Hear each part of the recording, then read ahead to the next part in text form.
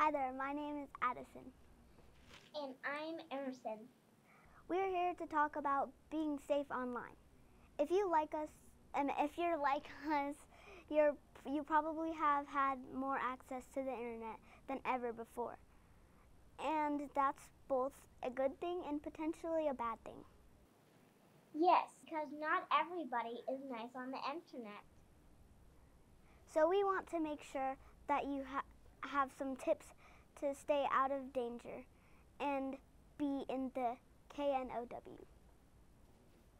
To do this, we have to understand what some of the dangers are. Yeah, like phishing. That's right.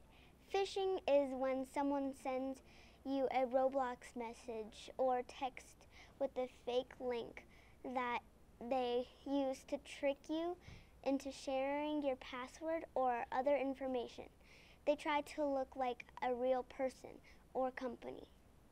Yeah, and phishing can happen to anyone, even my mom. This could happen to anyone, and links can look real.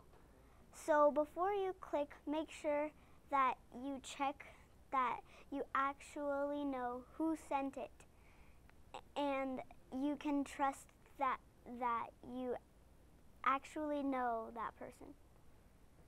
Another way you could get into trouble is clicking on ads called clickbait or pop-ups that show up on sites you visit. These are sus and can take you to places you really don't want to be. Yeah, don't click on stuff that you really don't know who it's from. So let's talk about how to really protect against this and be in the know. K means keep your passwords private. N means never share pictures or videos to people you don't know. O means only download things that you know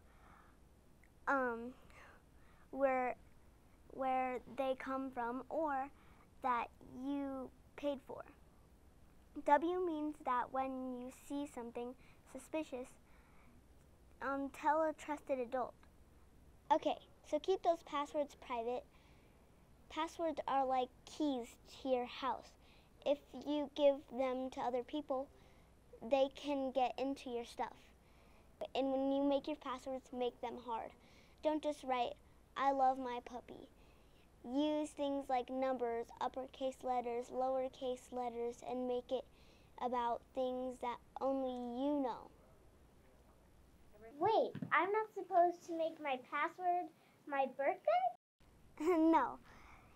And don't share your passwords with friends either. Only your close family should know your passwords. Not even my best friends? Right. And never share photos or videos of yourself with people you don't know. This is hard because we are on things like Roblox where we feel like we know that the people we're just playing with, but just because someone says they're Katie from Florida doesn't mean that's who they are. Don't tell people where you live, the city or street or your address. Only download things that you 100% know where it comes from. Download something from someone you really don't know is like eating candy from a stranger or drinking something that a bunch of other people have shared. You don't know what is in it. And that stuff can hurt your computer. Exactly. It could infect your computer with a virus or even take over your computer and hold it for ransom until you pay someone a lot of money. There's a lot of stuff that's sus on the internet, from bullies to people who are trying to trap you into doing something you don't want to do. So if you get in that icky feeling in your stomach about a place you're at on the internet, or a conversation, just stop.